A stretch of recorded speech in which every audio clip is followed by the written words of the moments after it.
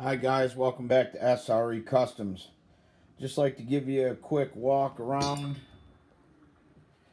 of the new Raminator engine, done SRE style.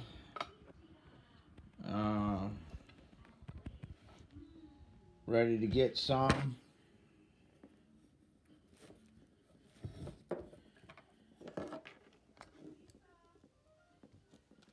It's well oiled. You want to look down the exhaust port, all the at-home engine builders, there you go. Yes, I still am using 2 rings.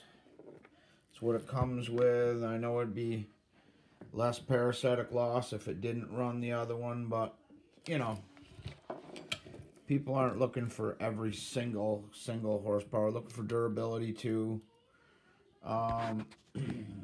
You have to run an HDA 48 carburetor on it. They're readily available at DDM, and they also sell the billet throttle bracket at DDM. I know you guys are thinking, wow, why doesn't that come with it? Well, the price of this is gonna surprise you. So if you buy this, you wouldn't mind buying that compared to competitors. You know, compared to competitors at over $1,200, you're looking at half the money here. Just like all the rest of the stuff that I try and do, I try and come in half of what the big boys are making them for. And if you're down maybe 1/4 of 1 horsepower and you paid half the money, geez, I don't even know if I don't know if it is down. I'm just saying, you know, it's going to be a very dependable piece. It's got a really nice setup here. It's done right. I do it in the machine shop. It's done the same way everybody else does it. You know, so I just thought you guys would want to take a look at it. This is number 2 Raminator engine, but number 1 with the big reed cage. Let me know if anyone's interested in trying it in the comments below. You can get a hold of me at srecustoms@gmail.com. Give me a holler, fellas. I'll make sure I fire it before it goes, make sure all is good, and then you guys can grab your own carburetor and throttle stuff. Probably wouldn't hurt to get some kind of a bigger pipe. I mean, it will run with the pipe that you guys have, but there's a lot more potential in this engine.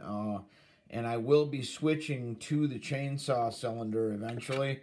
That would bolt right on, but I just didn't think everybody was really ready for this big change, plus not having their header bolt on either, you know.